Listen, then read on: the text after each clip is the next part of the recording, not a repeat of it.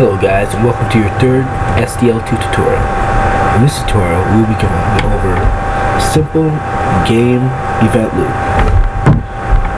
Alright, so first, let's get rid of all this other stuff. So let's clear this.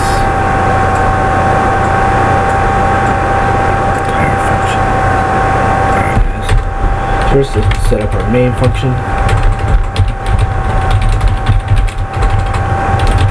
In argc, char pointer to argv array, like so. Alright, gotta initialize SDL.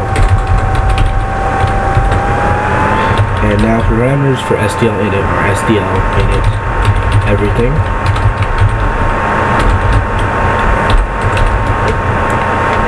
Alright, and now start writing all the stuff we need. So we're going to need an SDL window. And we're going to set that window to SDL create window. And the parameters for this are window title,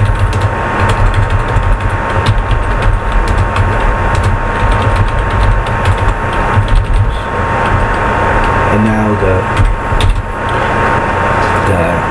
upper X corner, and then the upper Y corner.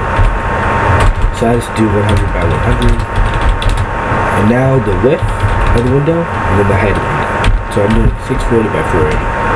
And finally, the window parameters. So you can use the SDL window shown, you can use full screen, you can use OpenGL, but let's use shown for now. Alright. And now we need a renderer. So name this renderer. And we'll go to create renderer like so. So SDL create renderer. We need the window. Then we need flag in the middle. And then finally we need flags. What type of render this is. So SDL underscore renderer accelerated. Alright. Now we're going to need our surface. So SDL surface.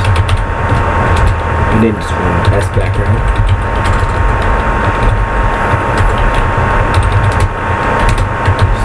And now we're going to set that to equal load image. Background .png, wherever you name image, but it's not BMP. Alright, so now we need a texture for that image. Let's name that key background. A equals SDL create texture from surface.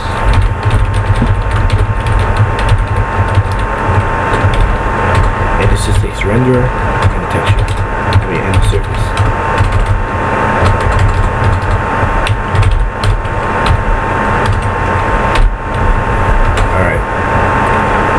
Spelling errors. Alright. So now, yeah, we have everything we need. Alright, see anything else? Now we need to make our running variable. We're running equals true. And let's just leave it like that for now. Alright. So now let's make our while loop. So while running, so basically while the game is running, we're going to now check while there is an event. So while SDL underscore poll event. Now in parentheses, we're going to do the address of the event. Alright, now we need an SDL event object. So SDL underscore event. And then event. Alright, so basically an SDL event handles all the events that happen in SDL. So like if there's a key press or something, this event object would tell you what's going on. So we're going to perform different tests on this object to figure out what's going on in the game or program. Alright, so now we need to switch for SDL event.10. We need to switch for event.10. This will tell us what's going on. Alright, now on the switch you have a case for SDL clipped. So if they click the X button, like the X in the window right here, then this will be equal to, then event type will be equal to SDL clip. And if they click the X button, then we want to close it. So we'll set running false, and then we'll close the game. Alright. Let's just leave it for a simple X button close for now. Later we can use escape and all the other keys. Alright. Now, let's perform our rendering. SDL render copy. And this just takes render, texture, and then the destination rack and the source rack. But we don't have one, so it's just going to defaultly put this in the background. Now we need to render present, so we render everything to the screen, so the user can see it. SDL render present, and just pass in the render. Alright, everything's good. Now we have to do SDL quit. And we're done. Yep, we're good. Let me just check over.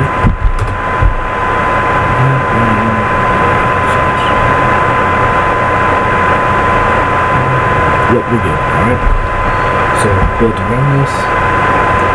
I'll build to run this. Let's see. Okay, build to run.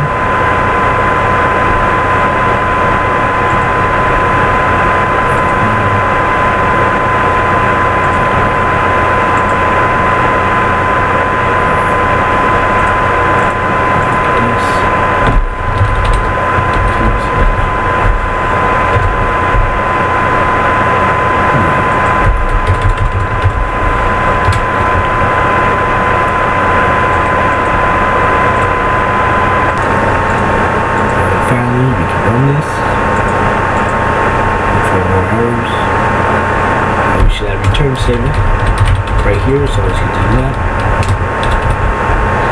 Now we can both run this. No errors. And there you go. So now we have our window with our background. And if you click the X, close it out. Alright, so there you go guys, that was a simple tutorial.